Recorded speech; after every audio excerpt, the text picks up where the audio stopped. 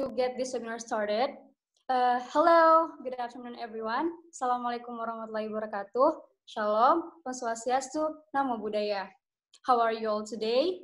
I hope everyone here is doing fine, healthy, safe, and of course, stay at home. I believe that all of you here come from different places. I don't know about the situation over there, but me myself, I come from Batam. It is a small city in Indonesia.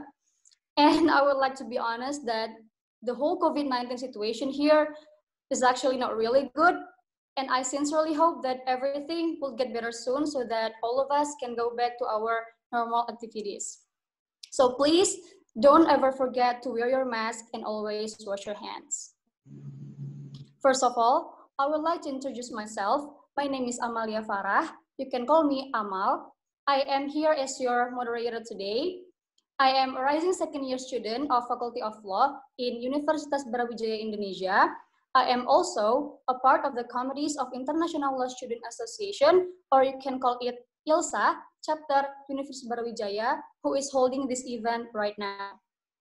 Well, maybe as you can see that I am actually quite nervous because this is my first time being a moderator, so please bear with me.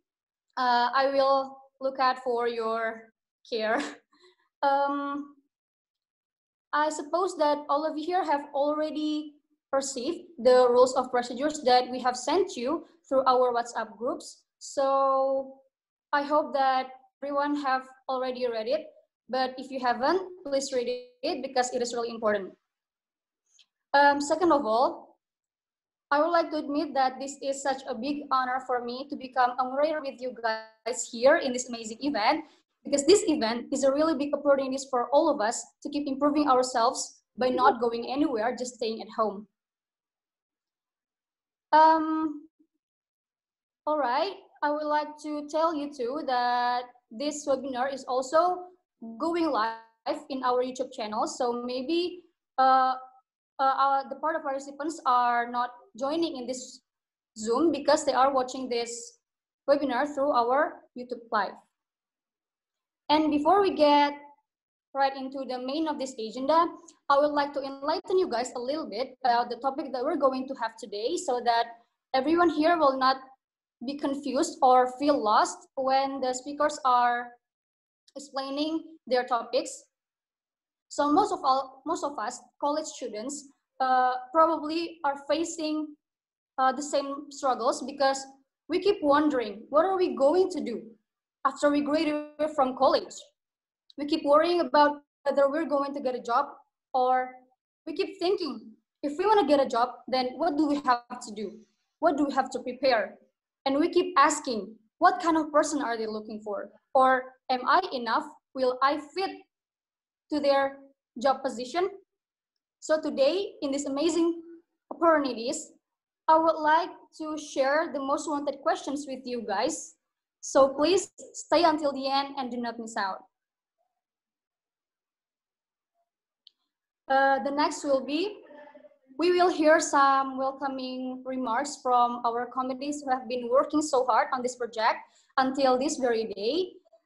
So right now, I would like to present to you our beloved project officer who has been leading this project until the first day to this day. He is Mr. Jordhy Rizaldo. Please, I present you your time to deliver your opening remarks. Thank you, Moderator, for the change. Assalamualaikum warahmatullahi wabarakatuh. Shalom, Om Swastiastu, Namo Buddhaya. First of all, let us give thanks to our Almighty God, because by His blessing and by His grace, today we can still be gathering here through these Zoom media meetings, even in the middle of this pandemic situation. And then, with our utmost respect, we would like to give some welcome to our both amazing and honorable speaker, Mr. Wijaya and Mr. Auzan Syaidi Abdul Lateh. It is really great to see them here and join us today. And also, we would like to welcoming all of the participants who already joined this webinar. It is very great to see you guys, to see all of you here. And thank you for all of your enthusiasm and all your participation. Eventually, this event can't be complete without all of your participation. And then, before going further, let me introduce myself. Hello everyone, my name is Rizaldo, and today I present as a project officer of this event and as a representative of all the committees who are organizing this event. And so, the main topic that we will discuss on this webinar today is about self-branding. And further, our discussion will lead us to some conclusion about how self-branding will help us to pursue our future career, especially as a reputable legal practitioner. Even though the participant of this webinar is from various educational background and knowledge, but still we believe that this webinar will give us some of important knowledge, because in the end, it's not just a career in law who needs a good skills of self-branding, but also there's so many various aspects about career that also need good skills of self-branding. And I guess that's the reason why we're here today. So I guess that's all from me. And once again, I really want to say thank you very much for all the participants who already joined this webinar. I hope you all always in a healthy condition, and I wish the best of luck for all of you. And I guess now we'll hand it over again to Miss Amalia Farah as our moderator. Thank you very much.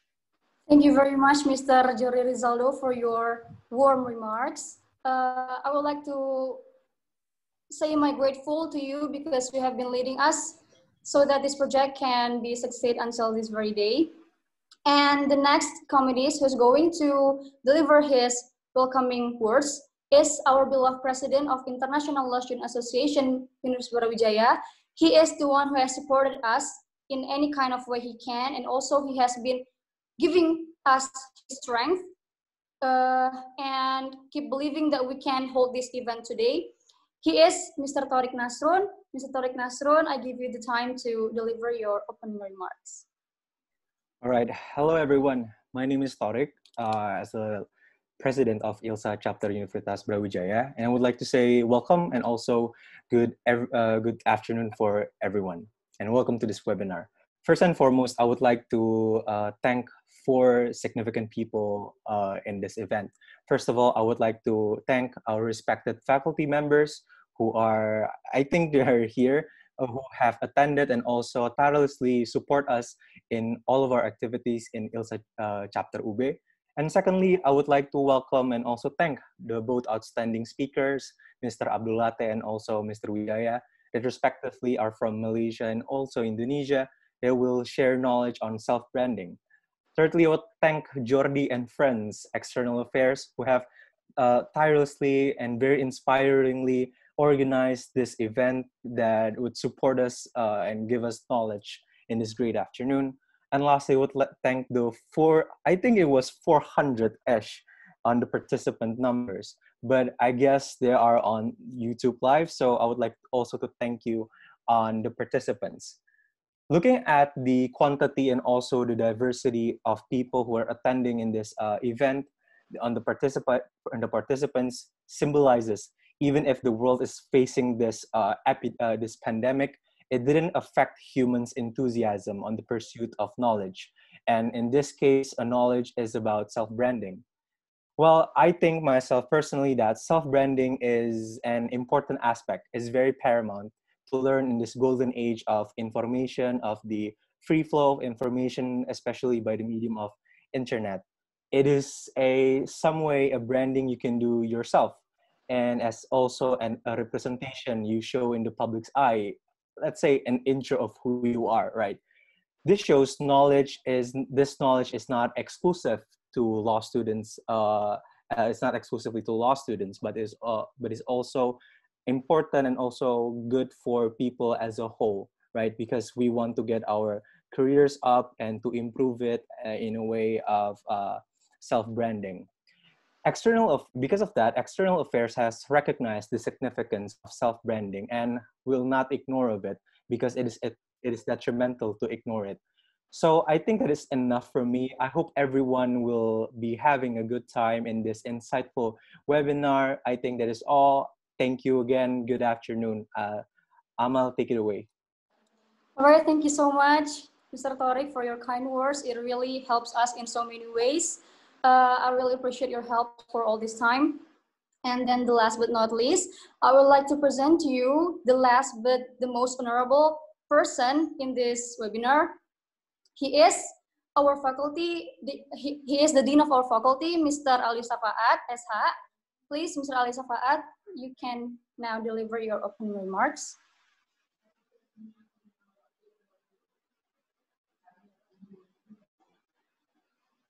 Mr. Ali, are you there?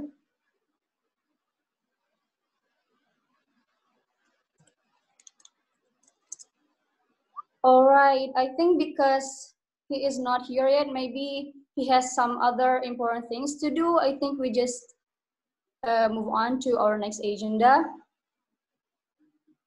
All right. Now here it is. We're finally here at our main reason for all of you coming here today, the thing that we've been waiting for so long. But first, before that, I would like to remind you guys that we will be accepting questions from this webinar Zoom meeting. You can always ask your questions and send it through the chat box below this Zoom meeting room. But all questions will be answered right after the discussion session is over. So it means that we will be having a Q&A session. So just please wait for a little while. All right, now let's just get this webinar started. Let's welcome our first speaker. He is Mr. Glenn Wijaya, LL.B. SH. He is an associate at Christian Setiawan Partners and also a co-founder of Journalist X Lawyer podcast. It is available in Spotify. You guys can check that out later because his podcast is amazing. So without any further ado, let's just welcome him, Mr. Glenn Wijaya. Hi everyone. So is my voice clear? Yes. Yes. Okay, loud and clear. Okay. Hi everyone. Thank you for the welcoming remarks from ILSA Wijaya chapter. I'm very grateful that I can speak on personal branding today, and I hope that this presentation will benefit everyone, regardless of whatever legal career that or any career that you want to pursue. So for this webinar, I've prepared a PowerPoint slides. It's not very long, but I hope it will summarize all of the things that I want to speak today.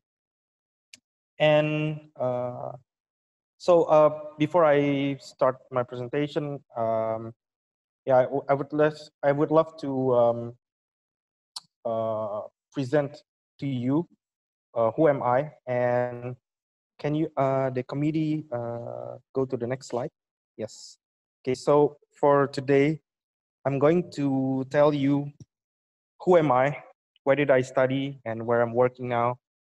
And I'll move on to what is personal branding, and why do I believe that personal branding is vital for my career, and which platform do I use to improve my personal branding. And finally, how did I brand myself as a lawyer? Next. So I was born and raised in Jakarta, Indonesia. I come from a minority background. I am a Chinese Indonesian. My parents are both Hakka and Hokkien. They come from the Bangka Island, the Bangka Belitung Islands. And I'm the first in the family to study law and work in the legal sector. Most of my family members, they usually go to business school, or they work in the IT or construction or sales, marketing, but no one is working in the legal sector. So I don't know. I'm just a different one in the family. And as for my language skills, I speak Bahasa Indonesia, fluent in English, and I also have a good knowledge of the local Bangka dialect. Because I used to study in Netherlands, and I used to go to a French course in Jakarta. I know some Dutch and French, and finally, I think Mandarin is increasingly becoming important, no matter what sector you're in, because China is dominating almost in any industry. So that's why I started to learn Mandarin. And right now I'm working as an associate at Setiawan Partners. I'm now an advocate and member of PRADI, the Indonesian Advocates Association. I was sworn in last month at the High Court of Jakarta. And apart from my work, I'm also active in organizations. One of them is the Dewan Pimpinan Wilayah Ikatan Pemuda Tionghoa Indonesia Provinsi DKI Jakarta. So it's a Chinese Indonesian youth association. And I'm the chairman in Jakarta. And I'm also a podcaster at Journalist X Lawyer, which is available on Spotify. Next. So this is my education background. I went to school in Jakarta, Kansas College, Jakarta. So I come from a science background, although it is, usually recommended that people or students studying social sciences taking up law, but then I decided, yeah, why not? Because I think it doesn't matter whether you come from the IPS or IPA, doesn't really matter.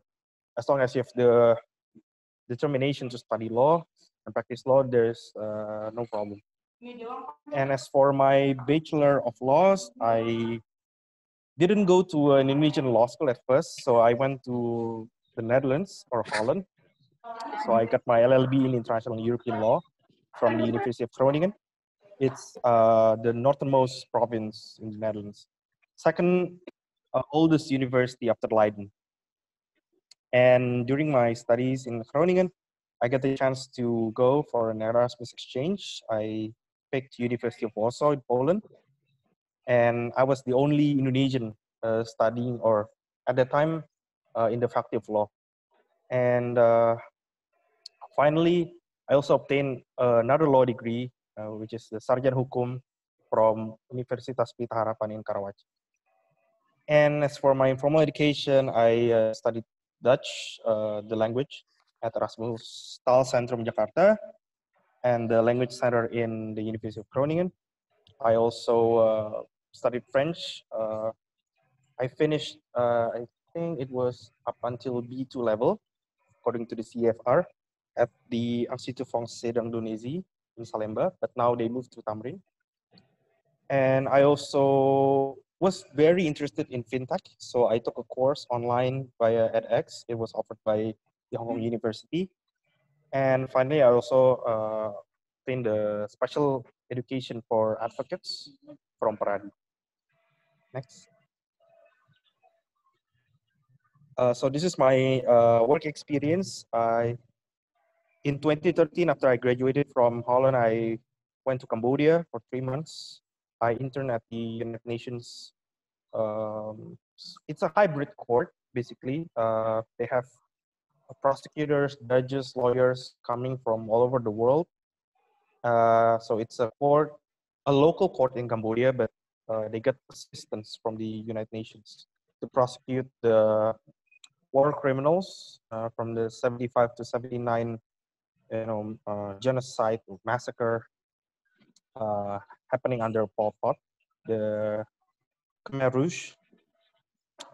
And afterwards, after I graduated from UPH, or before I graduated from UPH, I interned at a law firm in Jakarta called Armani Absunto Muharram and Partners.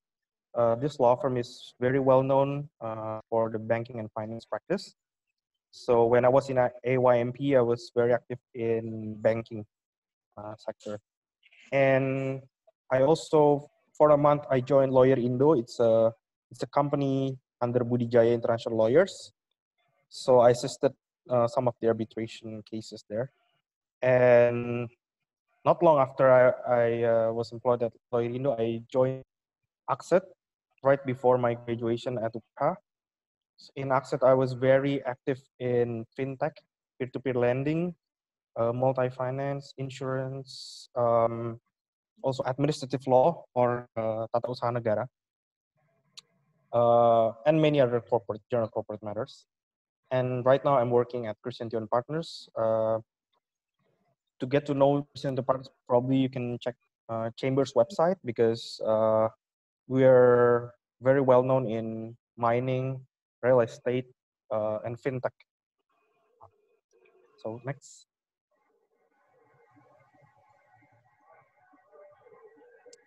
So this is personal branding to me. Why is personal branding important, right?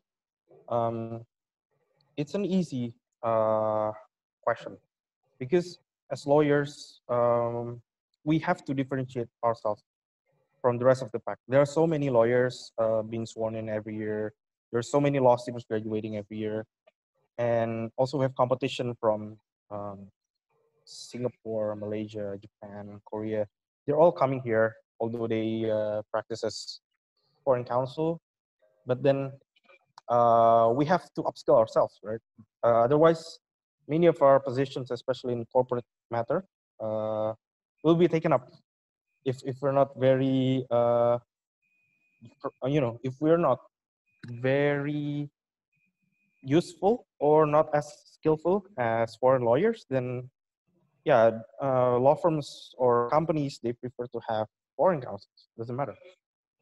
So the first thing is to differentiate myself from the rest of the pack because there are so many lawyers out there. Okay. And second, finding my true passion. So personal branding really boils down to what is your passion. So for example, I like anything that relates to fintech, for example, or personal data protection.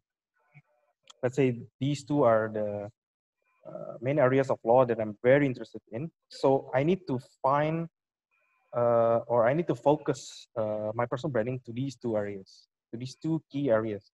Doesn't mean that I only know these two areas of law, but then to differentiate myself from the rest of the pack, I need to be branded as a lawyer who's specializing in something. And that's why right now I'm specializing in data protection and fintech. Okay. So the third point is charting my own path. Personal branding means personal. So you can't really copy someone else's career or someone else's interest, passion. No, you need to have your own personal path. So you define your own path. You don't need to follow anyone. You can have an example. You have a role model. It's fine, but then you have your own touch to your personal branding. So that's my point in charting my own path. And the last but not least is excelling in areas I find interesting. So this relates to the second point and also the third point, right? So I need to excel in these areas that I find interesting. So when I want to be known as a lawyer who's knowledgeable about fintech and personal data protection, I need to excel. Otherwise, again, coming back to the first point, then I'll be, indistinguishable from the rest of the pack, right? So I need to be excellent in these areas so that I'll be differentiated from the rest of the pack. Next. So what are the benefits of personal branding to lawyers? Firstly, visibility. Probably many of you know that I'm very active on LinkedIn, also Instagram, and also WhatsApp. Actually, I am very active in many WhatsApp groups, groups for lawyers, groups for my organizations, and personal chats, right? Private chats. So visibility is important. You need to be known by many people, as many as possible. But if you have your own audience, that's even better. For example, if you're a law student, you want to be visible for your future employers, then you need to target your content, for example, on LinkedIn, to target these employers. You need to show them. You need to showcase your skills or your achievements, and make sure that they really open your posts or they give you comments or they like your post. Right? And second point is dependence. Dependence means that people can rely on me.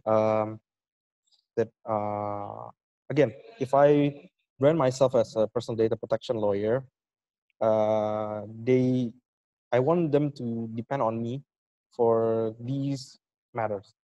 So when when somebody thinks of personal data protection, they'll think of me. So they'll depend on my knowledge on personal data protection law. And thirdly, trust. Again, after you depend on someone, then you gain trust, right? So after I make sure that I'm trustworthy, I can provide them with the legal advice that they need regarding the personal data protection law, for example. Then they'll trust me and my legal work, and finally we come to the quality, right? Because they already trust you, they depend on you, then you will be regarded as a lawyer that has some quality compared to other lawyers out there. Next. So what platforms can you use to self-brand, personal brand yourself? So firstly, LinkedIn. It's one of the best actually. Although initially LinkedIn was created to, for job seekers, but nowadays LinkedIn is increasingly becoming more like Facebook, I would say. Many people post very personal stuff, or they post videos. So LinkedIn is number one for me. So you need to be active on LinkedIn if you want to be visible. And Instagram. Why Instagram? Because especially in Indonesia, people like to post stories and feeds, right? It's a different audience, really. With LinkedIn, you can reach a greater number of audience. Maybe some foreigners will also see your posts.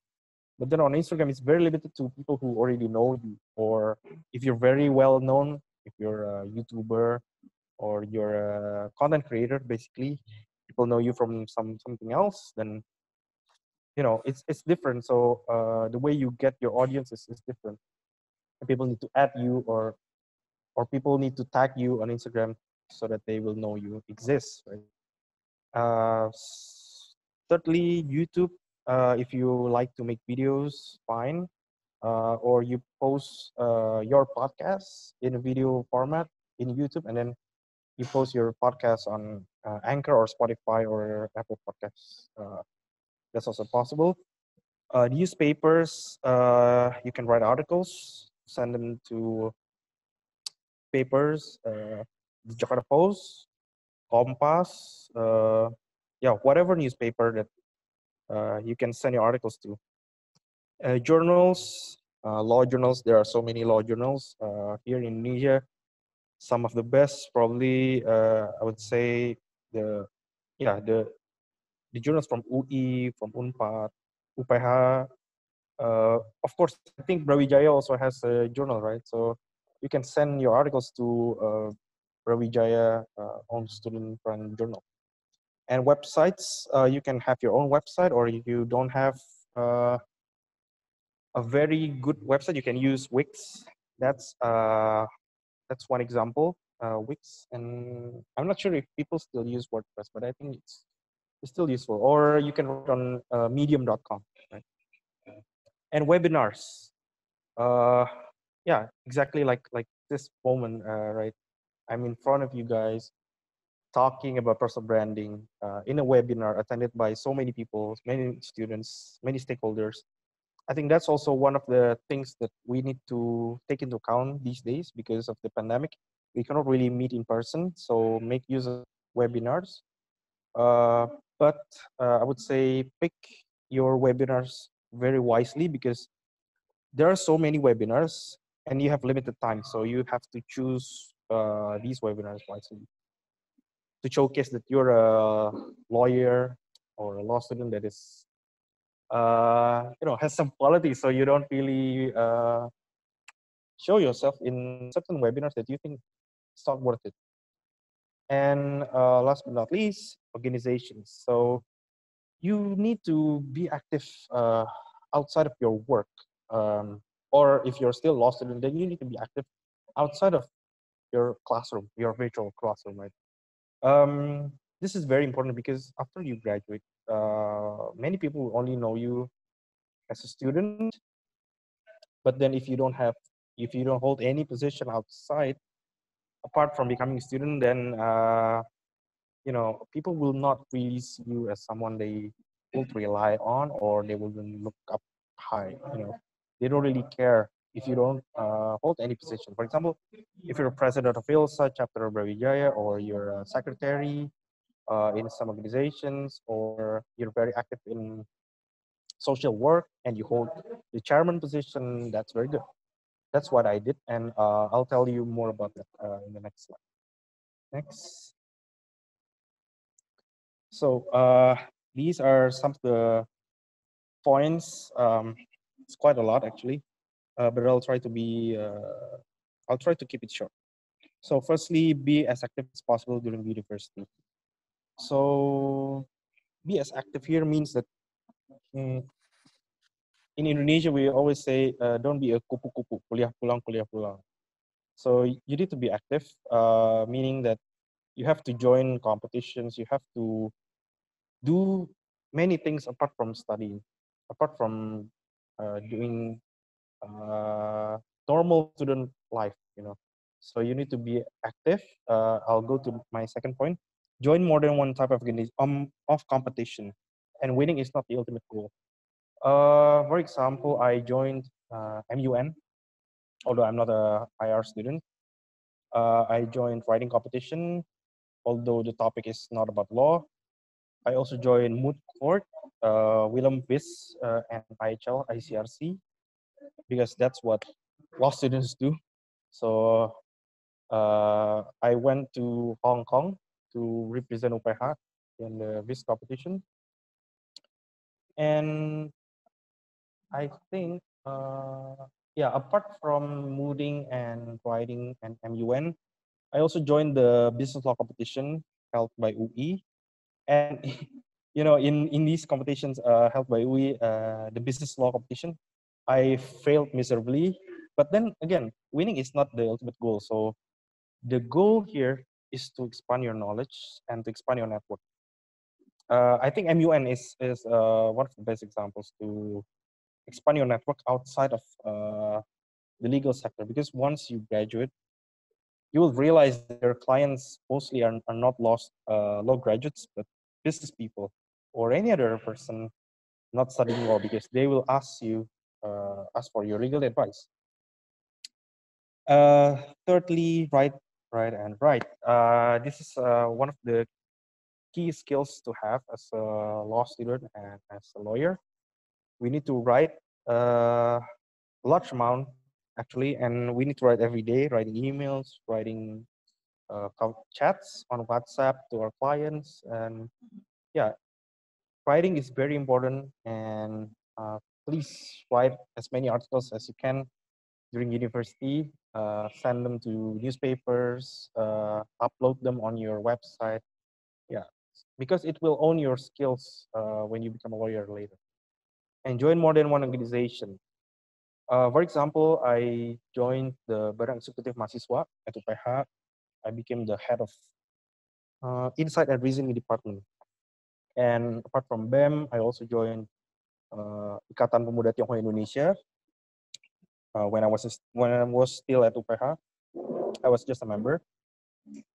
And I also joined ISAFIS. ISAFIS is a Indonesian Student Association for International Studies. So it's association mainly for IR students, but I also joined that organization. One of the most famous alumni is Fadli Zon. So, but that's not the reason why I joined this organization. I'm just saying that, the more organizations that you join, you can meet so many people. Sometimes they have inspiring alumni, and probably after you graduated from these organizations, you'll get to know some of the famous alumni later on, maybe during their reunions. So that's one of the perks, right, of joining more than one organization. And so I'll move on to producing a podcast. So these days, you can't really get out and hold a webinar, a seminar, or hold a meeting in person. So I think producing the podcast, it's a good platform to disseminate your ideas or your knowledge, legal knowledge. It's very easy to produce podcasts. You just need to use, for example, a Zoom call or Skype call, record, then just put the recording on Anchor, and yeah, that's basically it. Producing podcasts. But then I would suggest you to invite a speaker, guest speaker, because if you speak, if you don't have a guest speaker, it will be less interesting. Say. And sec and next, network on LinkedIn and other social media platforms. So be active on LinkedIn. It's not just your online CV, but make use of LinkedIn. Post good content and your achievements on LinkedIn and other social media. Become a speaker in a webinar. Again, in a webinar, so many people will attend, and you're expected to add value because probably people value your experience or your knowledge. So once you become a speaker in a webinar, make use of it and make sure you brand yourself as someone who's knowledgeable in the topic. And among all of these things, please, if you're still studying at universities, don't forget to get good grades, because when you apply for jobs, people will obviously, the HR will see your GPA, and well, many people say that you don't need good GPAs to work in the prominent law firms. That's fine if you have other things to highlight. For example, if you join more than 3 moot court competitions, or you're the son of someone, for example, and but the point is, a good grade is one of the elements that the law firms or companies will see before they ask you to join the law firms or companies. And last but not least, please do internships.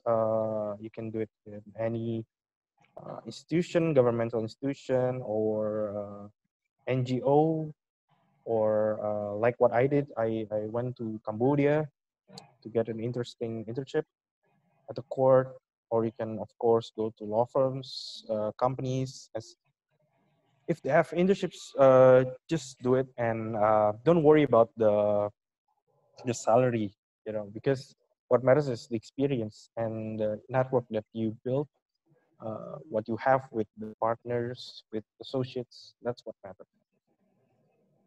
Next. Yes. So yeah, before I conclude, please feel free to add me on LinkedIn, on Instagram, my WhatsApp, my email, and please have a listen on my podcast if you're interested on law and journalism. And yeah, I hope to receive questions after this, after Auzan's session. And if you don't have the chance to post any question, please feel free to contact me on these platforms. Thank you. All right, thank you very much for Mr. Glenn for the amazing explanation about self-branding. As we can see that Mr. Glenn has so many experiences, and it shows that he is such a determined person, and he always gives his best at what he likes, and that is why I admire him. Uh, before I move on to the next session, I would like to briefly give conclusions about what he has explained to us. The first, that Mr. Glenn encouraged us to be different and also to be original. And also he said that we have so many platforms that we can use to do self-branding, such as YouTube and also LinkedIn and also podcast. And also we can do self-branding in so many ways, such as joining so many organizations and also competitions. And do not forget to keep up the good marks at our classes, and also do some job internships. Before I move on to the next session, Mr. Glenn, I think I have something to ask you. May I ask some questions? Yes. Okay. A few days ago, I have listened to one of the episodes of your podcast, and to be honest, it really excited me because there's one thing that I would like to ask that is related to this topic. If I'm not mistaken, it was in the first or the second episodes of the first season. You were talking about when we are in the middle of an interview with an interviewer. You say that when the interviewer asks you some questions that we do not know the answer, it is better if we do not answer carelessly. I honestly do not know how to, what is it? I'm confused as to how should I do at that time if I do not know how to answer the questions given by the interviewer. Should I just stay silent, or should I admit that I don't know how to answer the questions given by the interviewer? It really depends. If there are so many types of interviews. For example, at one of my interviews with a law firm that I applied to, I was supposed to give a presentation about something, and then the partners will sit in front of me, all of them, and they'll ask me questions. If the questions relate to my presentation and I don't know the answer, that will be embarrassing. But if the questions don't relate to my background and my presentation, really it again depends on a case by case basis. Is it something that is too personal for you, or it's something that you're supposed to know? For example, if they ask about company law, or for example, the most usual stuff is perbuatan melawan hukum, tort, or one prestasi, breach of contract. These kinds of things, when you don't know how to answer, or if you don't really remember correctly or the exact word, just use, you just improvise. But in case you don't really know the answer and you're expected to know, then I would suggest you try to divert their attention by, you don't say you don't know about the stuff, but then you try to talk. Don't stay silent, but keep going on and just divert their attention to something else that you're very good at. I think that will really show that, okay, I have deficiency in some areas of law, but then wait a minute, I am very knowledgeable in fintech, data protection, principal lending, whatever. So you showcase your good attributes and not hide, but just like divert their attention from these these areas that you're lacking. All right, thank you very much, Mr. That Glenn. will be my answer. Yeah. Oh, thank you very much. It was really helpful because I was really curious about that. Thank you. And before we move on to the next speaker, I think we are, and we have some of the committees from our faculty because he hasn't have any chance to deliver his opening remarks. I think that this is a great time for him to welcome this webinar. So, Mr. Setiawan Noerdayasakti, please, the time is yours to deliver your opening remarks. Dipersilakan kepada Pak Sakti untuk memberikan sambutan. Thank you. Assalamualaikum warahmatullahi wabarakatuh. Waalaikumsalam warahmatullahi wabarakatuh. First of all, would you please forgive me because I come late to join this program. Why? Because I have so many to do since the morning until now. So I come late joining this program.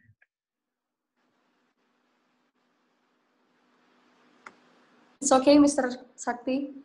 In spite of this, many people have holiday, but especially for today, I have so many to do.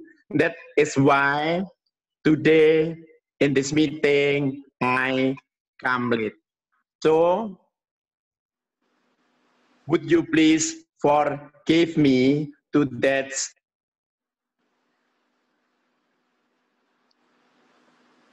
to this problem? That I feel very happy because ILSA, International Law Students Association, held a program, held a webinar that the theme of this program is ILSA Legal Career, International Law Students Association Legal Career. I believe that this topic is very, very interesting, very, very important, and will be very useful for the students in future, because in this program all of the speaker will tell about this experience during the do in their each of their job. So I would like to thank for the speaker, such as Mr. Glenn Wijaya, LL.B, Sarjana Hukum, that would like to give a speech in this program. Thank you very much. And also, I thanks also for other speakers that would like to give the speech in this program. Now, and also I would like to thanks to the committee, especially the students who join ILSA, International Law Students Association, that has made so many preparations that this program can be conducted. And also, I feel very happy that the participants of this program is very, very many people, many students who would like to be the participants in this programs, that not only come from Wijaya University, but also from other universities. And finally, I think my speech is enough, and then if it is possible, I would like to declare, in spite of the first speaker has spoken, but I would like to declare that this webinar ILSA Legal Career is open. I think it's enough. Thank you very much. Wassalamualaikum warahmatullahi wabarakatuh. Waalaikumsalam warahmatullahi wabarakatuh. Thank you so much, Mr. Sakti, for your warm welcoming. We really appreciate your guide and also your permission for us to hold this event. And so, without any further ado, because we have already heard our first speaker, Mr. Glenn Wijaya, who has explained to us about what is self-branding and also why is it important for us, and also what does it mean for him. And now it is the time for our second speaker to deliver his presentations about a little bit deeper about self-branding. Now let's just welcome Mr. Auzan Syaidi Abdul Lateh, LL.B, LL.M. He is a Malaysian. He is a head Group Legal Compliance and Risk Management Division at Damansara Realty Berhad, and also a co-founder or managing partner of Novice Arbitration Moot Court Competition, or you can call it NAMCO. Maybe for you guys who have been joining this competition before, you have already known him beforehand. So without further ado, let's just welcome him. Mr. Auzan, the time is yours. All right. Thanks, Amal. Can everyone hear me clearly and crystal clear? Can I have a thumbs up for that? You guys can hear me. Thanks. Thank you. Hi, everyone. Good afternoon. My name is Auzan Syaidi, as presented and explained by Amal just now. Thank you, Amal, for the introduction. You guys can call me Auzan or Ojan. Let's just be casual here. Just some inventories. I think let's have a two-way and interactive way of conversation. Throughout my discussion, my presentation, if anyone has any question, you can just interrupt and ask me right away. So let's have that interactive moment with everyone here. I think, and also first and foremost, I'd like to take this opportunity to thank ILSA, Universitas Brawijaya, for inviting me to this session. I said yes right after I was approached whether I wanted to deliver this keynote address on the self-branding. And also, I think everyone has heard about Glenn's presentation just now, which was very accurate, very concise on how do we equip ourselves as a student and how this will be a good preparation for us en route to be in a legal career, which is the reality after this, the reality check.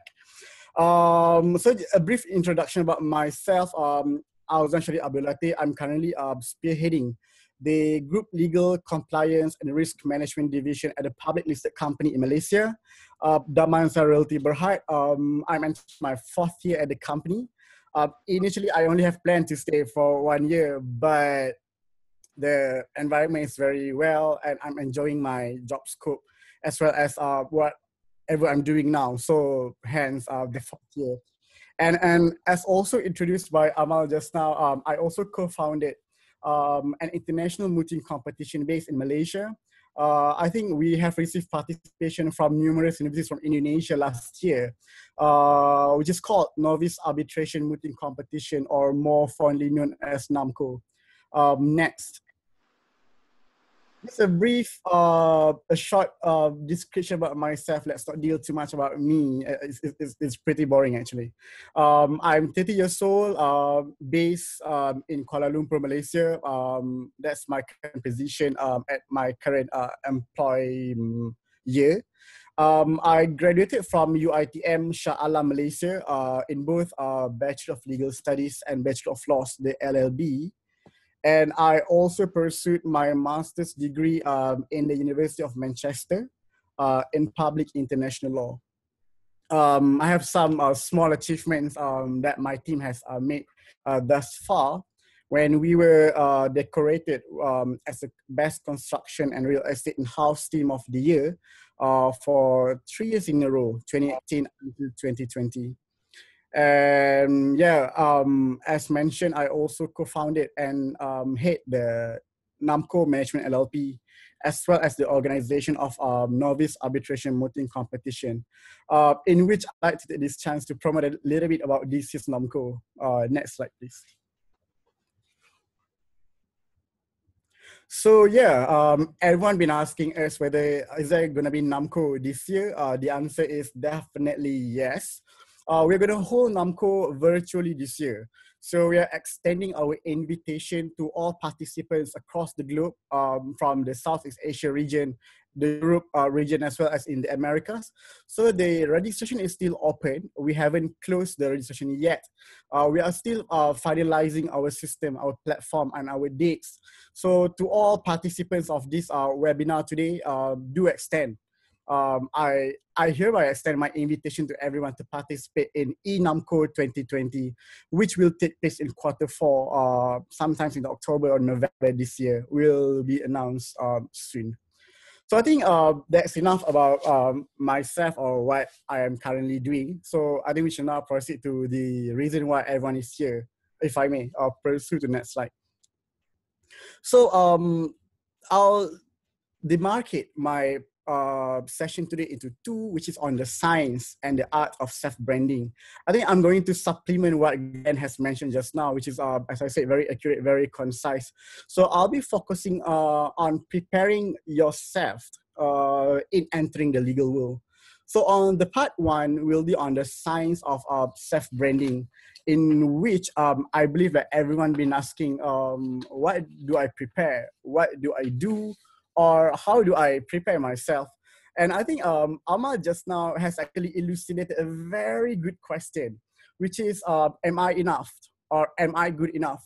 So that's the very question that I aim to answer by the end of my session, which is a very good connotation, Amal. I'll deal across the line on am I good enough and am I enough? So on the first part, which is on the science of self-branding, so we've heard about legal career being very difficult, very tough, very complicated. But is it really complicated? So the answer lies on you, on whether you are prepared to actually enter the real world. Because some of my colleagues or my friends even say that actually the real world is harder than studies. And some also say studies was actually harder than the real world. So it depends on how you articulate or how you actually deal with the chapters of your life. So I think where I'm going is that self-branding actually complements your achievement. Self-branding should supplement your achievement. So it should not be the paramount benchmark that, oh, as long as I have self-branding, I can excel out there. So let's not forget your academic records and achievement as well. Yeah, let's not forget on how you actually deal with people, how you actually talk to people. Self-branding or personal branding in this context is actually the idea of presenting yourself to the real world and to also obtain recognition and acceptance of who you really are. So the science is that be yourself. As what Glenn said, you have just to be yourself. But the art of the science of being yourself is that there are certain things that you still have to gather, have to obtain, and have to equip yourself from time to time. So in short, it is a kind of a system, a methodology that you have to learn from time to time. That's why I will move forward to my next slide on the stages of self-branding. Next, please.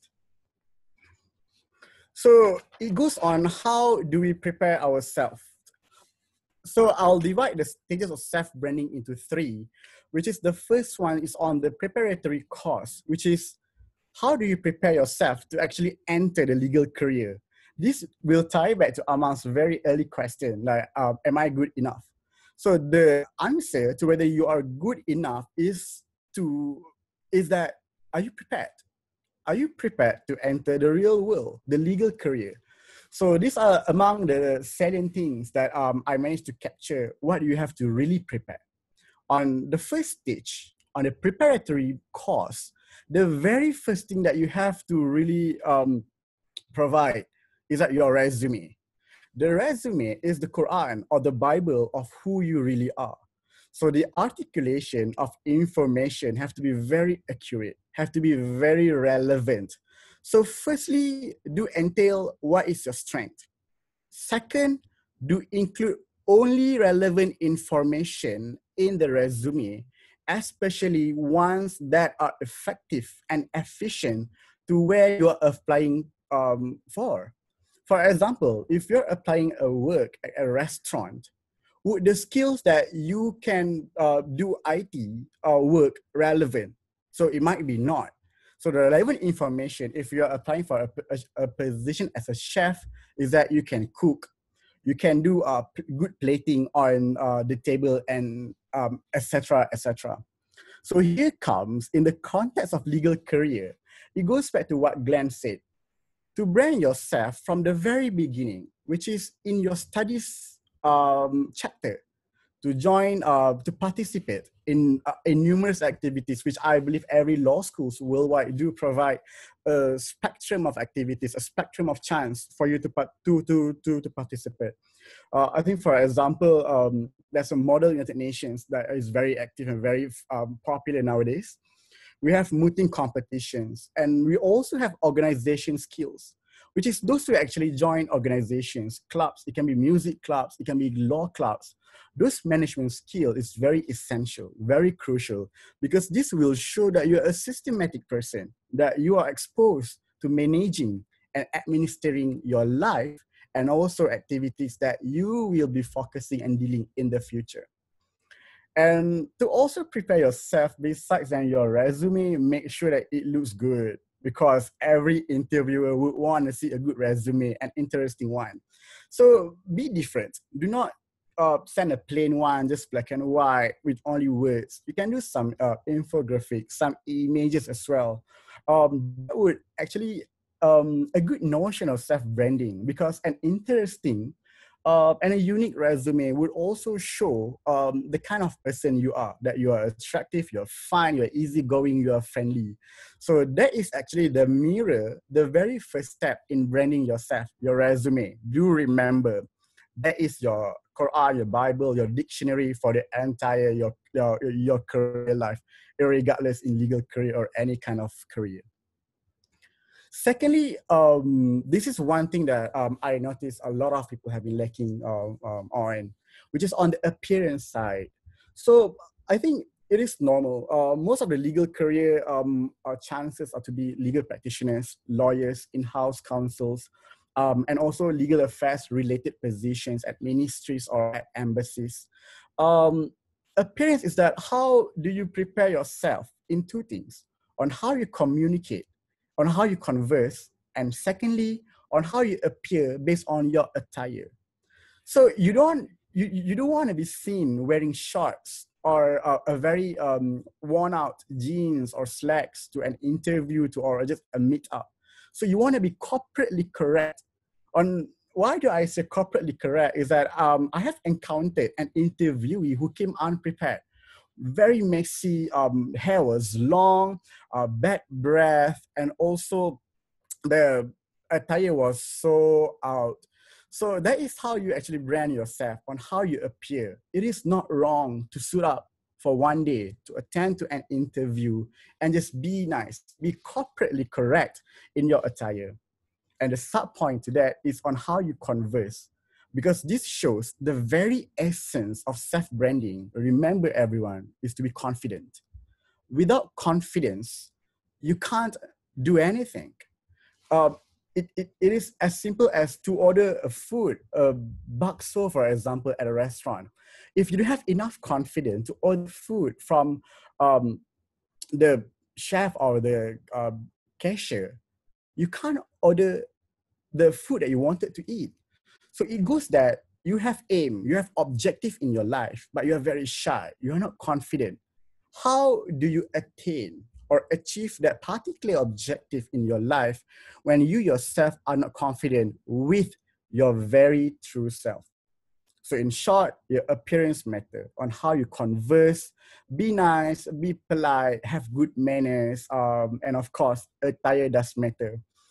If I may share from the perspective of an interviewer, I personally do care on how one's appear during interview as well as during office hours. So that matters. There's a very essence of preparatory self-branding. And last, we shall deal with the interview skills, which will also relate back to my earlier point on the conversation. So I think this is the very least problem or concern for almost all law students: to speak, to appear confident, and to converse with your interviewer. So I think this is one thing that you guys can practice even at law schools, to have your friends, to talk to your friends, or even to talk to your lecturers or your tutors even. So the one tip that I have is that interview is a normal conversation. It is get to know each other face or time. So be nice. So have the manners, have the matters as well. Because in interview, the only one thing that the interviewer wants to see is how you carry yourself. Because if you want to ask about your academic results, about how did you excel at law schools, we already have those in. So I do want to be knowing those things that are already written in your resume. So I want to know your skills, how you converse to people. So to go back to my earlier point, in order to have a good conversation, be confident. So how I practice is that I'll just waking up early in the morning and just look in the mirror. I think this is very basic. I think everyone has heard about this. Talk to the mirror. I even talk to my cats.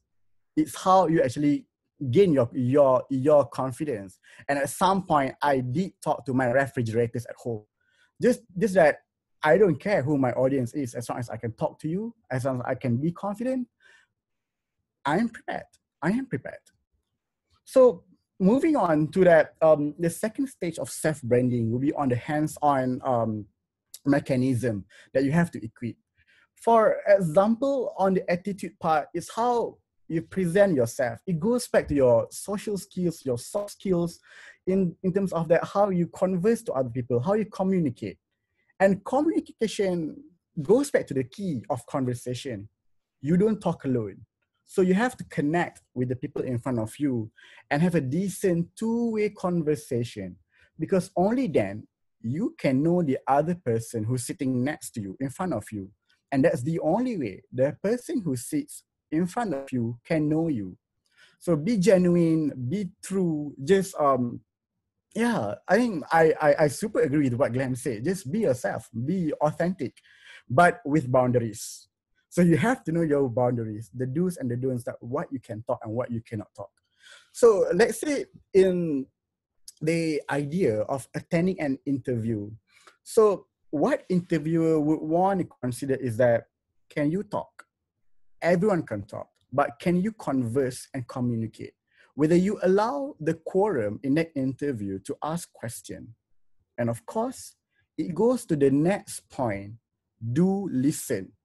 Listen first. You don't have to rush to answer a certain particular question given by the interviewer. Listen, understand, and you can take 5 seconds. And then, Mr. Something, something, something, I believe, blah, blah, blah, blah. And that goes back to the choice of word. So this is very interesting that I always talk to my colleagues and also to the candidates of my interviews that we conducted. The choice of word, that when people ask your opinion, I do believe that the choice of think, THINK, is a weak word, because that clearly shows that you're not sure, you are uncertain. So that's why you say, oh, I think the weather is very hot because there's a climate change. But just imagine what kind of an impact it would give to the interviewer when you just choose another kind of word, which is believe, BELIV. Mr. Blah, blah, blah, I believe the weather is hot because we are currently encountering climate change globally. So that would give an additional point to you. So that's another tip that I can give on how you actually personally brand yourself. So through hands-on, there are 2 key points. Number 1, communication goes 2-way. And number 2, the choice of word when you attend an interview or you communicate. So the last point for the last stage of self-branding will be on the maintenance. So I think, I believe everyone will agree with me. Maintaining or sustaining something that you have achieved is very difficult than attaining it. For example, let's say I won an award. So to win an award is one challenge, one obstacle. But to maintain winning the same award the following year is actually more challenging. So that's why in the idea of self-branding, personal branding, maintaining what you have prepared during preparatory stage and hands-on stage is very crucial, because this goes to the 3 ideas: to track record, your learning curve, and recognition. Dealing with track record is very interesting because people want to recognize you based on what you have done, what you have achieved. So this goes to you knowing your really good self, your strength in what you can achieve. Because obviously people want to know you because of good reasons, because you don't want people to actually notice you and tease you because of wrong reasons, that, oh, he has bad breath, or he's very messy at work, or he can't even do his work. So you don't want that kind of track record. So in terms of self-branding at workplaces, in legal career, for example, you want someone to recognize you based on your track record, what you have done, and what you can do. So this goes to the idea of the learning curve. Remember, learning phase in our life is limitless, There's no such thing that, oh, I've learned something, I'm done, I'm good enough. No, never believe in someone who says so to you. It is limitless. Always learn good things. Always learn new things, because it's not wrong for you to learn new things. For example, we are all law grads. I think the one things that we really hate must be calculator, mathematics, and figures. I think I can vouch that most law students hate these three things. Math, for example. We hate numbers and figures. So those are also the things that my stigma when I entered a legal career. I'm not going to deal with any accounting, any numbers, or any figures anymore. But from time to time, I realized that in order to self-brand myself, to be more equipped, to be better than other normal in-house counsels, you have to learn on the business and commercial perspective. You have to learn accounting. You have to learn numbers and figures. This is what I meant by learning curve. Just learn whatever that can make you a better person, because learning curve is limitless.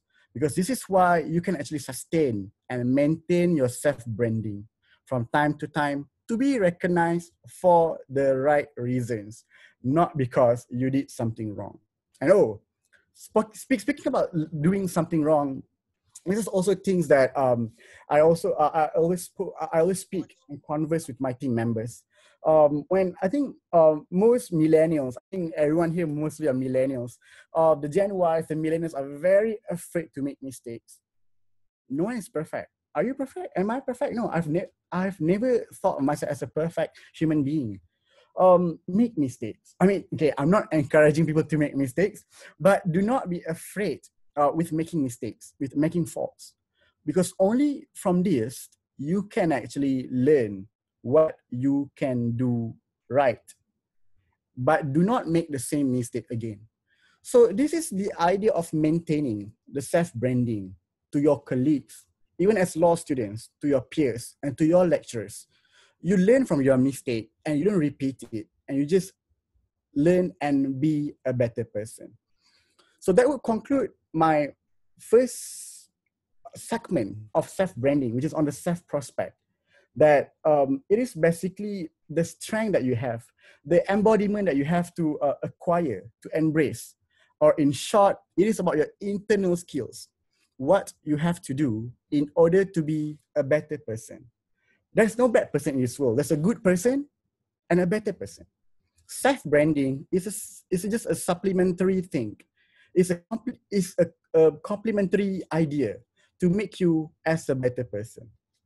So that's the first part of my self-branding part, just on the stages. So I think if everyone is clear and there's no question, may I proceed? Amal, do we have any questions before I proceed to my next segment? For me, I think you can move on because it is really clear to me. But I don't know if there's any participants who would like to ask something. I think. Oh yeah, I do notice there's one. That's one from SKM Semarang. I have a question to Auzan myself. Amal, may I read it? Oh, if you would like to, yes. Yeah. Can I just deal with the question now, since we are on the topic? Do you mind? Yes, of course. All right. No, I don't mind. I don't mind.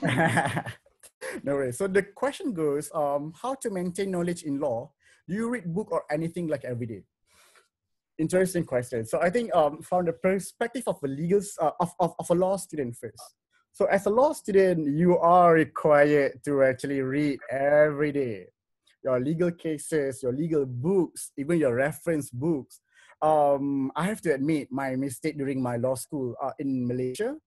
Okay, I apologize in advance to my lecturers in Malaysia. I was pretty not hardworking, pretty lazy to read legal cases and full cases. I think I'll just jump straight away to the decision part so that I can just gauge the principle and answer it in exam papers.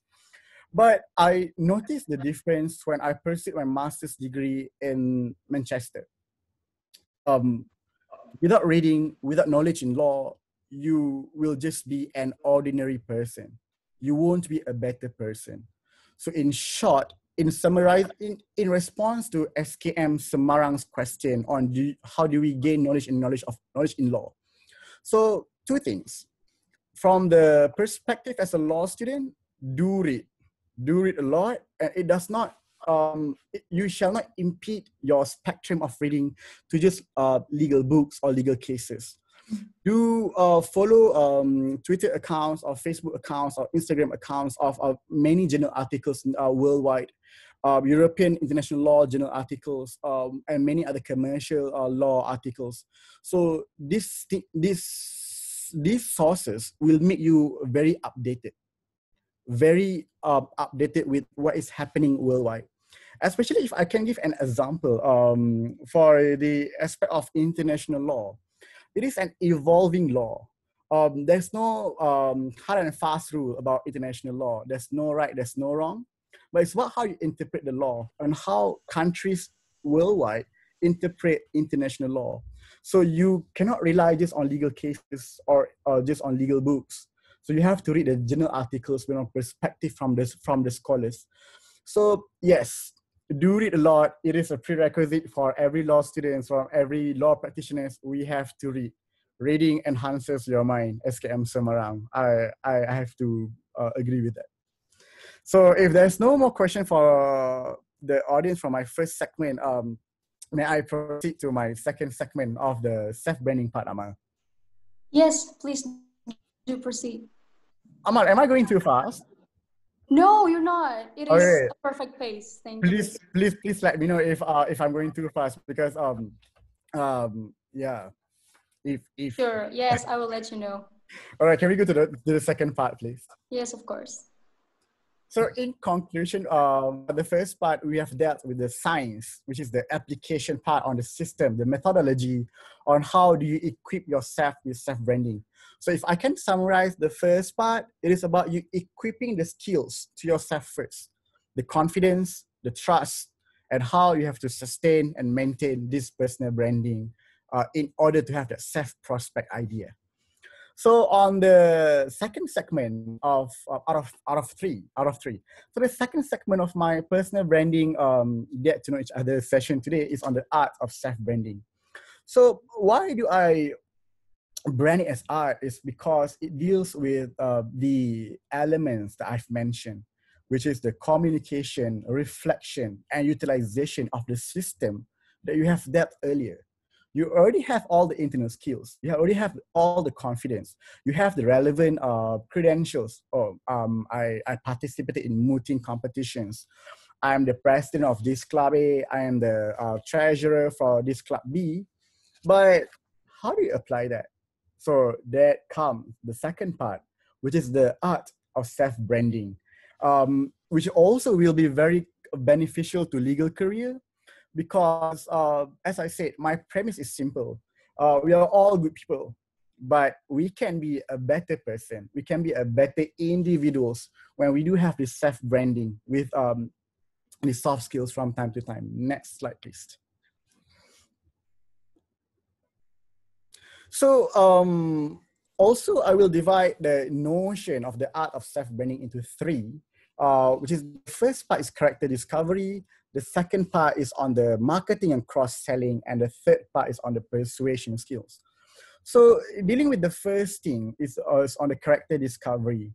So my personal experience is that I once decided that I don't want to practice law at all. After throughout the finishing point of my law degree, I was like, that's it. I hate law. I don't want to deal with books anymore. I don't want to read legal cases anymore. I just want to live law. So I noticed why I had that feeling, because I wasn't sure about my character discovery. I wasn't sure about my character standpoint and stance. So that's why learning from my mistake. So what matters is the character building of yourself. So in order to have a stable character building, character development, you have to know what you are good at and what you are not good at. So as simple as that I don't eat curry, but I eat pasta. So those are because of my preferences or my likings. So you have to know your strengths and your weaknesses. So in this aspect, you yourself have to determine the do's and the don'ts in your life. So for example, that you really enjoy doing commercial law, you enjoy doing merger and acquisition, all these corporate stuffs, and you don't like doing criminal justice system. So it goes back to your internal controls just now. You don't highlight on your bad results in criminal justice system in your resume, but you instead highlight the plus points of your corporate and commercial achievement. And the don'ts is that you just want to list everything in your resume. Don't. You don't want to tell what you've done at your SMR, or just focus on the recent or latest achievements that you have actually attained. So for example, if I can give, again, my personal experience at workplace. As an example, I found that my strength is that I enjoy merger and acquisition, but I really don't enjoy doing contentious matter. For example, dispute resolution, to deal with case at court of law. So those are the things that I enjoy, but I don't enjoy it as much as I enjoy doing merger and acquisition or equity debt financial transactions. So how I brand to my colleagues, to my superiors, is that when there's a project on commercial law, so I'll take lead. I'll take lead. So I'm just going to say that this is my strength. So I can do commercial law. But in the event that that particular project requires you to do something concerning your weakness, for example, for Hi, a myself, question for Auzan. As a final student, why do you finally decide to pursue your career in law? Ini tuh seminarnya dapat sertifikat nggak sih? Because as a law student myself, I'm in that dilemma. Maksudnya, I'm in that dilemma. Okay, this is from Thoriq. Hi, a question for Auzan. As a final year student, why do you finally decide to pursue your career in law? Because as a law student myself, I'm in that dilemma. Karena sebagai mahasiswa hukum, Secara pribadi saya merasa bahwa saya diriku ini merasakan dilema. Okay. I think it's a very good question. So I'll just deal with the question first. So how do I solve my dilemma back then? So there's one thing that we all have to recognize and appreciate. Law degree is very valuable out there.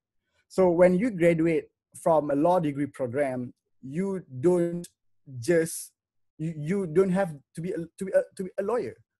There are many other choices. There are paradigm of job opportunities that you can be.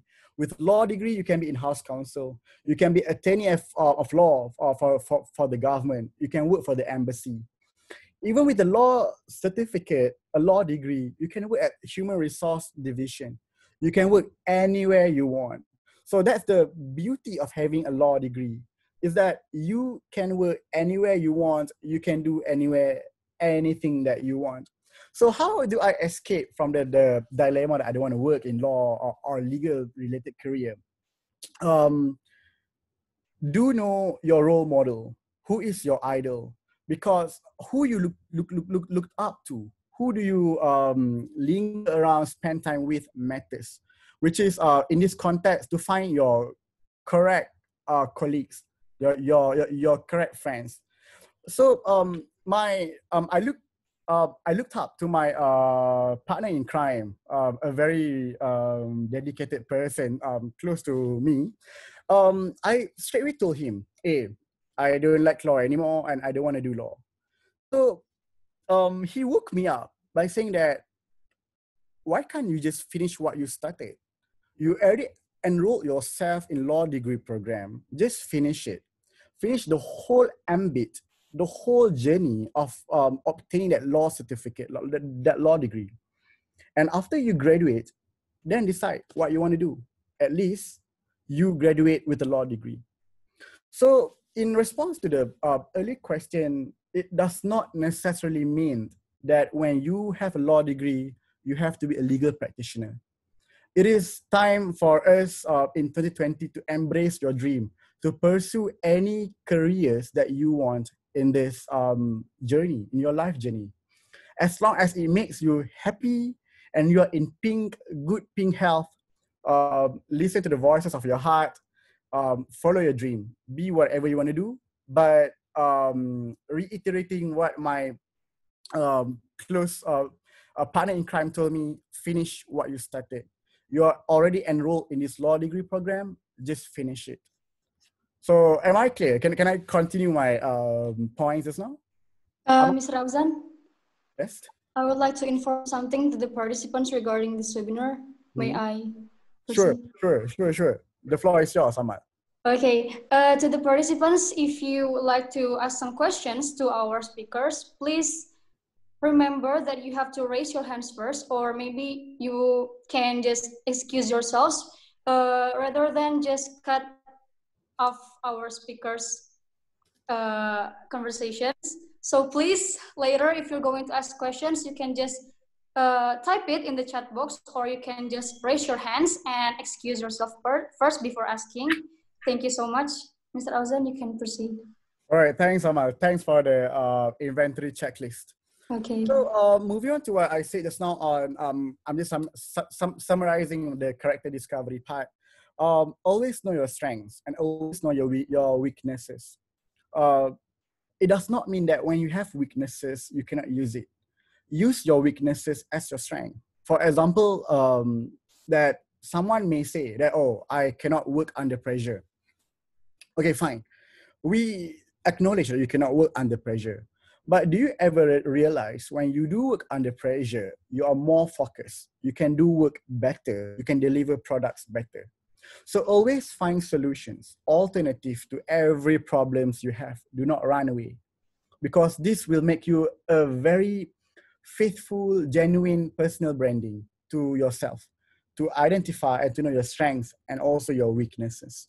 So it goes to the art of personal branding, your character discovery. You yourself know what's best for you, identify it, talk to people if you need to, because any decision that you make today, do not regret it. It is the best decision that you've made at that particular point of time. But always learn. As I said, do not be afraid of making mistakes, but learn from the mistake and do not make it ever again and be a better person. That's how you become more comprehensive, more acknowledge yourself, your own strengths. So on the next idea of marketing cross-selling, this art is very crucial. This will differentiate us from being a normal person and a better person. The marketing and cross-selling of personal branding relates back to your character discovery. When you have to use your strength at every opportunities in front of you. For example, in a discussion that might not even be related to you, but you want to give opinion. So that's how you can be recognized. So for example, at my office, there's a very commercial, very business discussion that people are talking to each other. But there's some part that, oh, I can give my opinion. So that's where that we learned earlier on the stages, on the internal controls, to have manners. So you can just say, excuse me, if I may add something to your point, Mr. or Miss XXX. So you can just give your opinion. So that is where you showcase your strengths at every opportunities that you have. Because directly and indirectly, people will say, oh, this is a very confident person. He knows how to deliver his standpoint with the correct manners confidently. So this is why marketing cross-selling, to just like cross-sell your strengths, the do's and the don'ts are very important.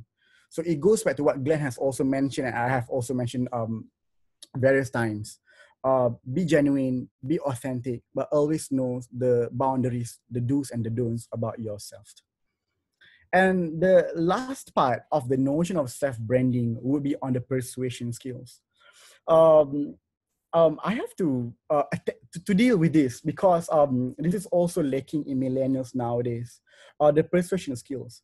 because you do know you have values, you have qualities that you this president in that you graduated with cum laude, the first class in everything. But are you persuasive enough to convey to people your point so that they can agree with you and buy your product? So self-branding or our life journey is actually about how you sell yourself. I mean, in terms of your product, in your works, your qualities, your values. So it goes back to whether the strengths that you have, the track record, your works, your results that you can actually sell to people. For example, as I said, I enjoy doing commercial law.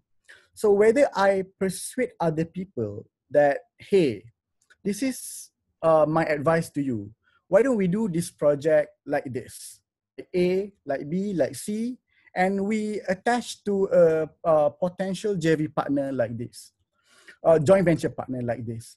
So the idea of persuading other people to agree with you is an art of self-branding itself.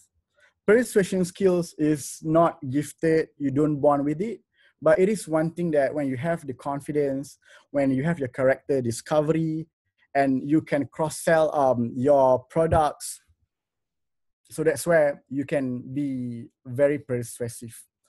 And also, to be persuasive goes that way to whether you can actually dominate or be presently visible in every discussion. Two things. First, always have a healthy discussion. Do not be emotional, do not be aggressive, always be healthy with manners. If you disagree with other people, still maintain your composure.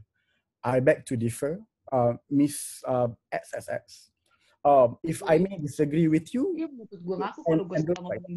So this is where you showcase your consent, showcase your qualities from time to time. And if I may summarize the notion of self-branding itself on the self-prospectus, it's about making your presence visible, accepted, and perceived. Because remember, recognition does not come from other people first. You yourself have to recognize what you can do, what you can offer, what are the products that you can sell to people, your strengths, your do's, your qualities, your values. And also a very interesting part that Glenn mentioned, to create the reliability, the reliance, the dependency, so that people know that, hey, this particular guy can actually advise us on something. Trust me, everyone, you want to be one person like that. So this is why the idea of self-branding starts from your resume, during your working journey during your legal career, as well as sustaining it, persuading people to believe in you, to have faith in you, and to create impact, of course, on your presence in every discussion, in every working environment.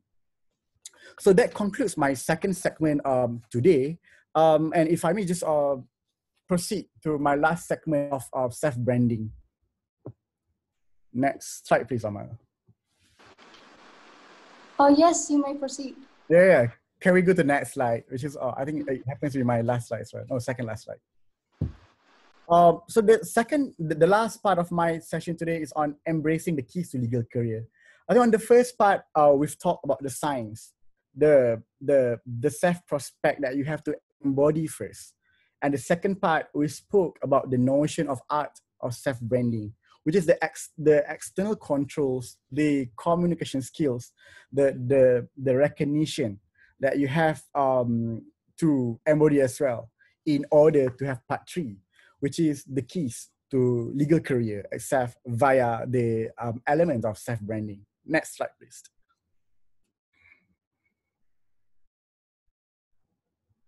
So in short, everyone here today, how I can summarize my session today is into two: self-prospect and self-prospective. Prospectus. So basically the first one, self-prospect, is about understanding yourself, what you can offer, what you can do, and what is your strength.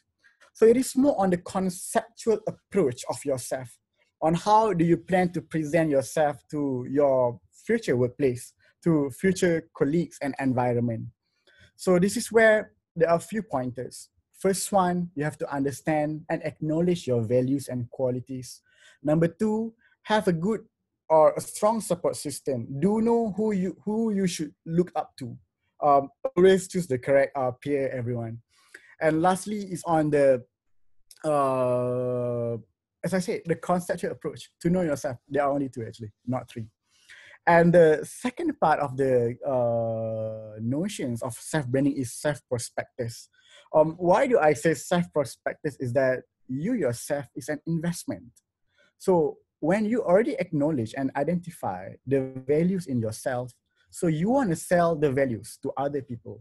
And this is where you can excel wherever you are. And this is where you can differentiate yourself between being just an ordinary good person or you want to be someone better than the ordinary person.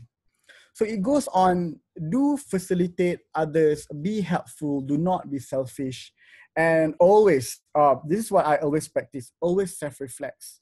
It does not mean you are always right. Whenever someone pinpoints to you, hey, Auzan, you have done something wrong, acknowledge that, listen first, do not defend yourself immediately. Do listen to other people and always do have a self-reflect from time to time, because self-prospectus, as I said, is a living evidence of impact on how you perceive, persuade, and deal with other people, to be accepted by other people, to be recognized by other people. But remember, to be recognized and accepted by other people will mean nothing if you yourself do not accept and recognize your strength, your values, and yourself. So in short, if I may summarize, what is self-branding? Why is there science, art, there's self-prospect, there's self-prospectus? I would like to summarize in 3 pointers. The first one, identifying your true self, know your boundaries, and also to shine based on the qualities and values you have. Second, do remember, self-branding is not the only reason you can be different and excel out there. Self-branding is only supplemental to who you really are, to how you position yourself among the crowds, millions of people. And lastly, in response to Amal's very first and interesting question, is self-branding related to, am I enough? Am I good enough? Remember, and please know this, we are all good enough. We are all enough. We are all good people. But self-branding, the correct way to brand yourself, to have a very good personal branding, will make you a better person. So you'll be better enough than other people. So I think that's all that I plan to share with everyone here today. So if everyone have any other inquiries, questions after this, aside than Q&A that we are going to have after this, I have my emails there, my official email. I have my, that's my phone number.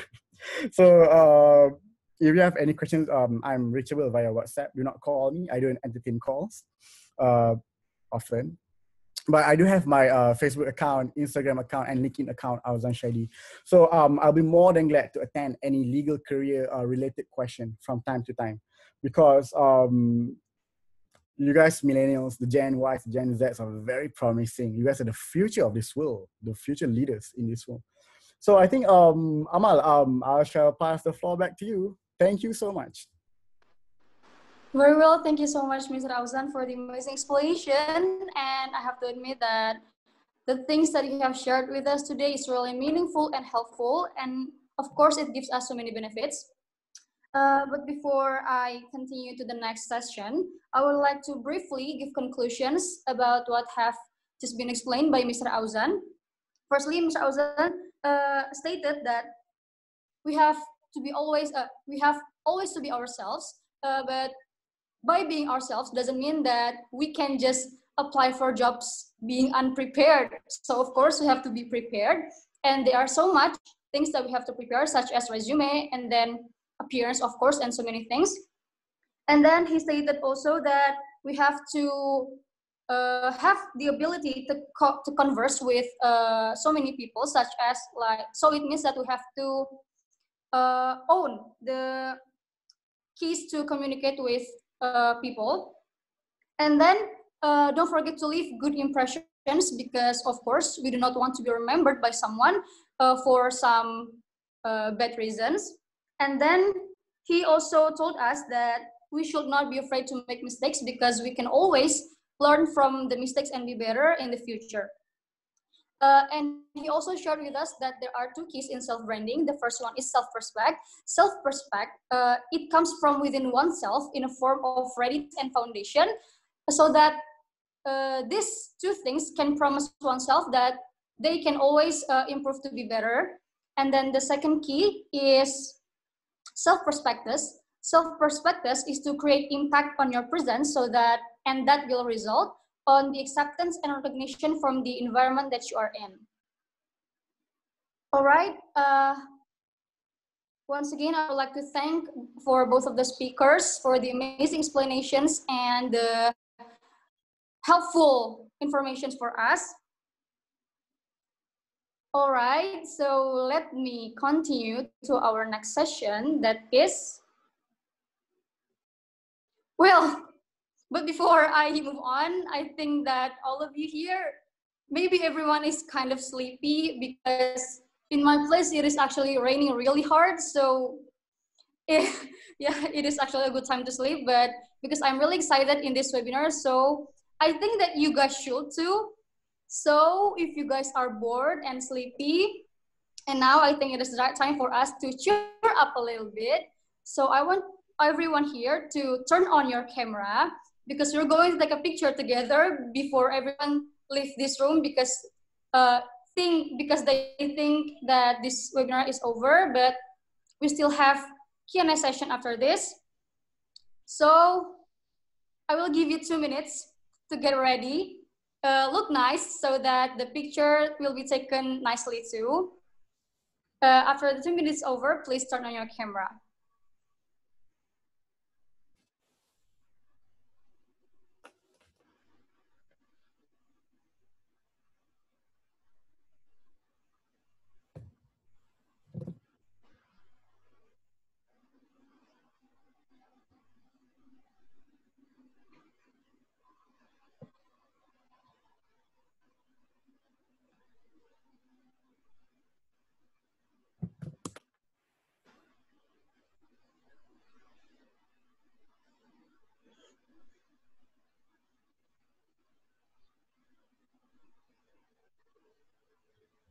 Wow, I think everyone is really excited for this event, because even before I told everyone to turn on their camera, you guys have already have your camera turned on.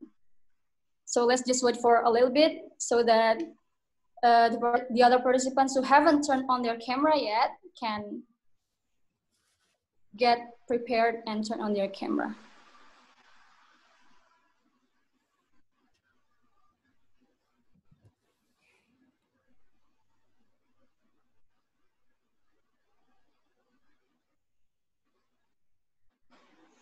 Diharapkan bagi seluruh peserta yang belum menghidupkan kameranya, boleh untuk menghidupkan kameranya, karena kita akan mengambil foto bersama untuk dokumentasi.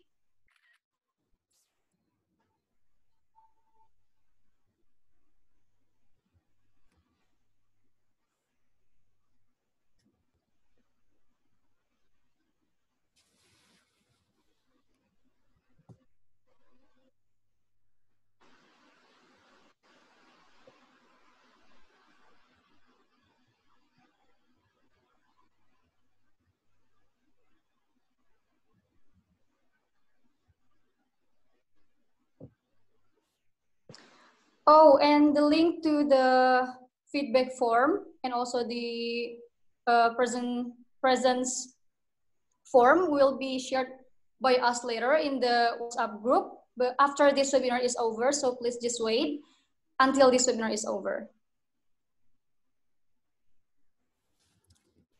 All right, maybe 2 minutes is over, so I think just smile to the camera and I will count to 3, and the committees who is obliged to take the picture can take the pictures in the count to 3. Okay, Miss Glory or Mr. Jordhy, are you ready? Yes, please. Okay. Now in the third count, please smile to the camera and do not move, because I think because of the connection, internet connection of everyone can be different. So I think it will take a little while to take a good picture. In 3, 2, 1, smile.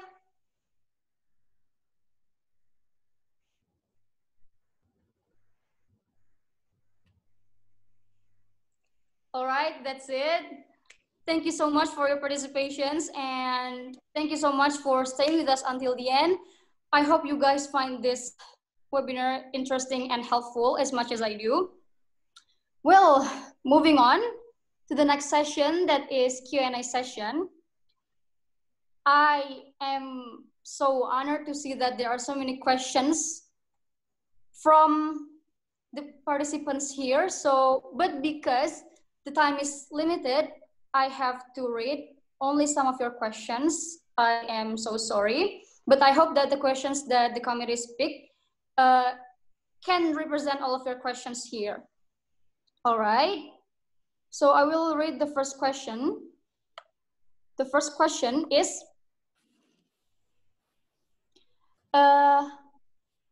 this is from Mr. Chandra. He is asking to both speakers, to Mr. Glenn and Mr. Auzan. For example, there are brand names such as Kijang and Chiki and etc. How did you first become a lawyer in a specific service of law? For example, for Glenn, specifies in fintech and cyber data. How did you find a career in that specific area? Okay. So really, usually when you become a lawyer, usually you're not the first person to come up with that topic, not the original creator, unless you're the lawmaker or you're an academic. But if you're a practicing lawyer, when you have a brand, doesn't mean that you're the first one to actually focus on those areas. But then here, what I mean by have a personal brand on some areas, meaning that just like a doctor or a teacher, you specialize on something, people will look up lawyers for certain areas of law. So, for example, when people think of personal data protection, they will think of, okay, in Indonesia, who are the best lawyers in this area? And then people will start searching.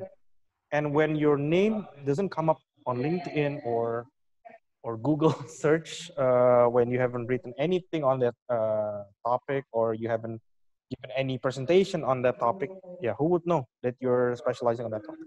So, and also by specializing on certain topics, not becoming a generalist, you're more well known, easily, compared if you say that, okay, I can handle any kinds of cases, I can handle anything. You're a general practitioner. I wouldn't say it's a bad thing to become a generalist, but then if you have personal brand, when people mention Glenn, okay, people will think of, okay, Glenn is a blah blah blah lawyer, right? I hope that really illustrates my point. I think that's all. Maybe Auzan can add something to that. I think I more or less agree with what Glenn has just said. I think brand name is just a brand. It does matter if it is really unique or different. But if there are other people who also bear the same name with you or with your brand name, I think it won't matter as much. Because I think what people will more appreciate is that the values and the qualities that you have that actually differentiate you from other people. So hence the self-branding is on you to know yourself. Yeah, that's all I'm on.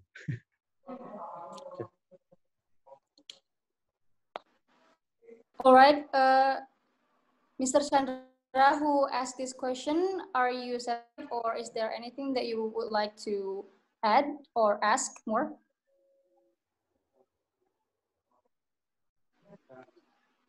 Okay, I guess not. So let's just proceed to the second question. The second question is from Merari Zahra. For Mr. Auzan, when you were in job seeking, did you find having a public international law background challenge to compete with other fresh graduate with more practical law focus or corporate and business law, private international law, etc. How did you start your current career? And also, did you get to practice the law you enjoy learning? A very interesting question. Um, yes, you don't get to actually reflect or apply directly on the idea of international law in legal career, because I think it's very limited. Like you have to work at United Nations or those kind of organizations. But it surely gives you the advantage is that you know something that the other candidates don't know. So this is also how you create conversation, like I say, on the communication. You don't just talk about work. You also talk about the global things happening around the world. So it makes a interview session to be more fun. So indirectly responding to the question whether it is hard to find legal career if you have an international law background or degree background, um, it won't be that hard, but it's about how you can use what you've learned in the program in applying for a work.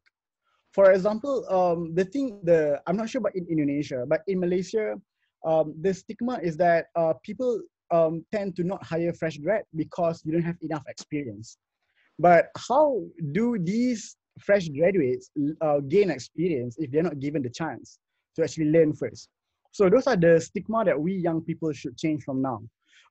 You can be graduates in anything, but as long as you have the determination to learn in doing something, and you have good attitude, you have good soft skills, I don't see any difference or any obstacle to that. If I may share as well, one of my team members in my group, legal compliance and risk management, one of us does not have any law degree or have any legal background. So he's from international business and marketing. But because of the good attitude, the essence, the determination that he wants to learn about doing compliance and risk management, and he has all the values and the qualities, it's more than just a particular degree. So it's about your self-branding as well. This is where self-branding matters. It's about how you converse to people, how you persuade people that without this particular degree, I can also do whatever other people can do. So that will be my more or less response to such question. Interesting question. Thank you. All right, thank you very much, Mr. Auzan. Is there anything from Miss Mirari? Is there anything you would like to add? Yes, if it's possible with the time, I would love to ask one more question Yes, to Mr. Glenn and also to Mr. Auzan. Thank you so much for your answer before. But regarding to what Mr. Glenn have said before, you mentioned that if we have the experience of becoming speakers in webinars or seminars, you said it should be something that we see as our strength. I myself I'm pretty lucky to have some experiences becoming a speaker in webinars and seminars, but when it comes to self-branding and building my CV, I find it confusing whether it is something that is relevant that I should put on my CV, because just like what Mr. Auzan also mentioned before, you need to put things that are only relevant to things that you are aiming for. So do you have any advice on that? Thank you. So who's speaking? Glenn, you want to respond first? Yeah, okay. Okay, I'll respond first. So if you're participating in a webinar as a moderator in a topic other than law, for example, you can really mention that as a supplement in your CV, stating that it demonstrates your skill as an excellent speaker, excellent moderator. You need to have excellent speaking skills and communication skills, and you need to have a certain determination or knowledge on a certain topic. Although it's not law, but then it's a transferable skill that will be highly valued by your employer. But if you're speaking a webinar that is on law, and particularly corporate law or any law that you're interested in, and you're applying to a certain law firm specializing in certain topics that you're a moderator of, then it's obviously very good. But if the topic does not really relate to law, then you can say to during the interview that, okay, I'm very used to moderating these kinds of webinars, although it's not about law, but I have good communication skill, blah blah blah. So that's what I would say. What I would answer. Thank you. Actually, more or less what I plan to say is very similar to what Glenn said. If I may add one thing, to have a good and healthy communication skills is very important, because that's how you excel and showcase who you really are in a discussion. For example, in an interview, do remember it is not the other party really wanting to know you. I mean, no, it is the other party really want to know you.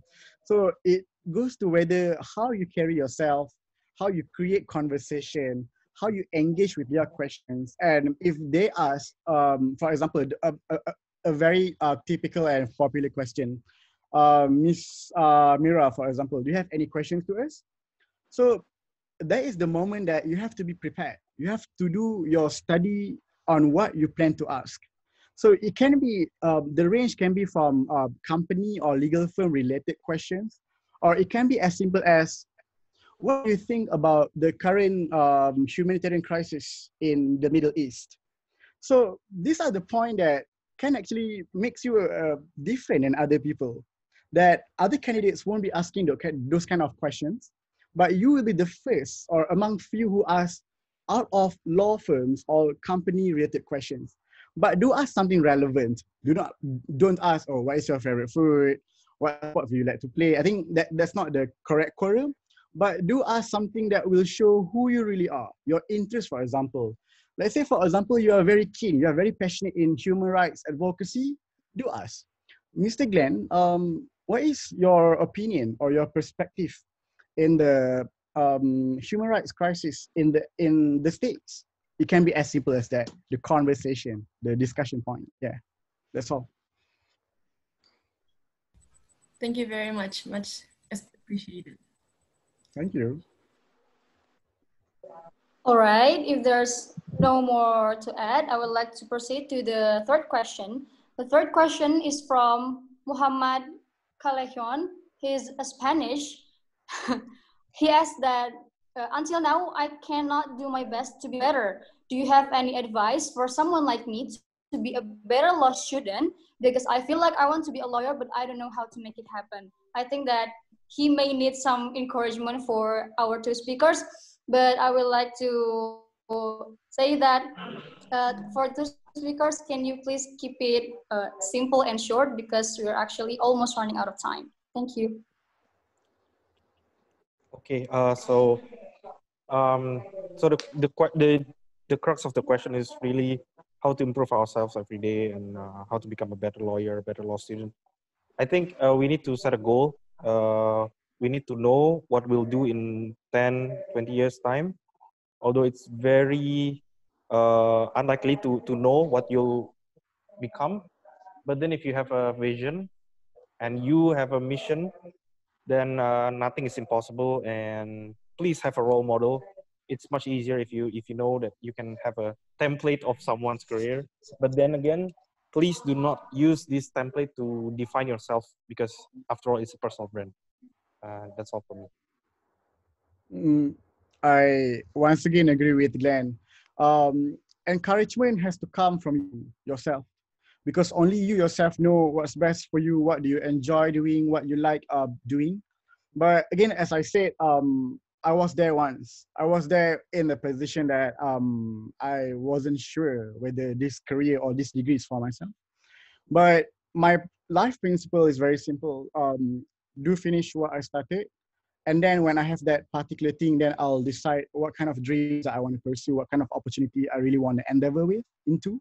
So the best encouragement that I can give is that do know your strength, do know your weakness as well.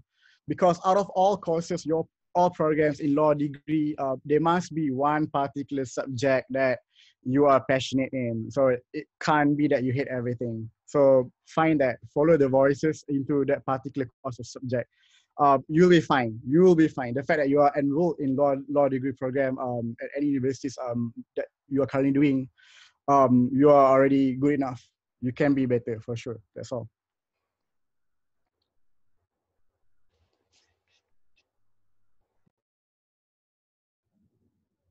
Amal, I think you muted yourself, so we cannot hear you. I'm sorry, I forgot. Okay, let me prepare myself. Thank you so much to both Mr. Glenn, Mr. Auzan for the encouragement, and to Mr. Muhammad Kalejon. Please trust yourself and please always believe that as long as you want to do it, you can achieve it. So don't look down on yourself. So I will give the last question to both the speakers because our time has almost elapsed. This question is from Rahmaditya M. Putra. Hello, Mr. Auzan and Mr. Glenn Wijaya. Good afternoon. My name is Rahmaditya M. Putra, hereby known as Adit. I am a final year law student from Universitas Pajajaran. I would like to ask a question for both speakers. I have a huge interest in World Trade Organization law, IPR and FDI transportation, and natural resources law. In spite of this, I put a strong emphasis on World Trade Organization law as my main interest. On contrast, I have researched several law firms, but the preference of WTO practice is not as much as other practice areas, such as but not limited to FDI, family law, or criminal law. Therefore, my question is it better to put my interest in WTO law as my priority since it is my huge interest, or I should learn other areas that it also my interest but not as huge as WTO, seeing the practice of WTO law in Indonesia is not as huge as in Europe or North America. Thank you very much. Okay, I'll start answering the question. I think what he has undergone is similar like my experience. When I graduated from Groningen, I was endowed with more knowledge on international law, public international law, rather than corporate law or even Indonesian law, because that's a very international law-focused degree. That's why I returned to school, to law school, to get an Indonesian law degree to specialize in corporate law. But then again, I believe that the more the more you know about more stuff, it's good. Doesn't mean that if you now only know or specialize in WTO law, doesn't mean you can't really learn anything else. Because I'm sure that many lawyers will say this. Once you start working, you'll be given assignments and tasks that require you to research on certain areas of law. So back again, it's the transferable skill, the research skill, the hunger for knowledge that you can apply when you work in a law firm that will separate you from the rest, and that your initial interest in WTO law or any other field of law that is not currently relevant to the law firm that you're applying to, for example, doesn't mean that you should leave altogether WTO law. But then probably you can channel that to your organization, or you can start a discussion, a webinar on that topic, or one day you'll be moving from a law firm to a specialized government institution dealing with WTO law, or any other, or even the WTO itself. But my point is, do not leave WTO altogether. But then it's okay. I'll be pragmatic here. You need to, if you're certain that you're going to apply to a law firm Jakarta, typically you need to have on good knowledge on FDI, on the corporate law, the Undang-Undang 40 2007, and KUH Perdata, the civil code. These kinds of things you need to know. I mean, otherwise you won't be accepted or have a little chance to be accepted as an associate. So I was once in your position. I was very interested in public international law, not very much on private law in Indonesia. But then after I moved to practice of law, and when you work in certain law firms, you'll be directed to certain areas of law. That's the practice areas of that firm. You have no choice to learn, unlearn, learn, and relearn something. So yeah, the point is to keep learning. Learning is never ending. Maybe this year you'll focus on WTO law, but once you work, maybe you'll become master of private law or criminal law, depending on the firm that you're working for or company. So just keep learning. That's all for me. I agree with Glenn. I'll just add a little bit. I enjoyed international trade and finance before as well during my studies, but it is just a part or an ambit of law that you can learn from time to time. So don't restrict or impede yourself that because you like a certain particular law, those are the areas of law that you have to practice. It is wider in reality. For example, you can do corporate contracts as simple as merger and acquisition or equity deals. Let's say that you enter a particular legal firm or company that deal with this kind of matter, corporate matter, transactional. The idea that you already learn or have foundation in WTO and international trade will be advantageous to you because you will manage to advise your clients or your company, hey, we are dealing with other countries. So this is where the idea of WTO or ITF come in. So do not keep learning, but do not impede that, oh, because I like this, there's no firm that offer me WTO or ITF in specific, that you cannot join those firms or companies. But remember, as long as you know contracts, the foundation is there. So it is about the learning curve or the opportunities the firms and the companies have in dealings with their counterparts. The time will come, inshallah. Just wait and see. Be patient. Over to you, Amal. Okay, thank you so much to both Mr. Glenn and Mr. Auzan for the amazing answers to all of the questions. Although I see that there are still so many questions given to us, but I have to say that unfortunately we have to cut this Q&A session until here because the time has elapsed and some of the participants has already left too. It has been 3 hours we spent together today. I feel like we're becoming a little closer. All right, it has been really fun with you guys. And I hope that this webinar can be helpful and be memorable to everyone here because personally, I find this webinar as my first experience becoming a moderator is really amazing. So I would like to say thank you and I feel really honored to be with you guys today. Before I close this event, I would like to give a really brief conclusion about what we have shared today with our speakers. The first one is that there are so many ways that we can do self-branding, such as joining different organizations, also joining different competitions, and also do not forget to pick up the good marks in our classes because it is also important. Also, you have to at least try to do job internships.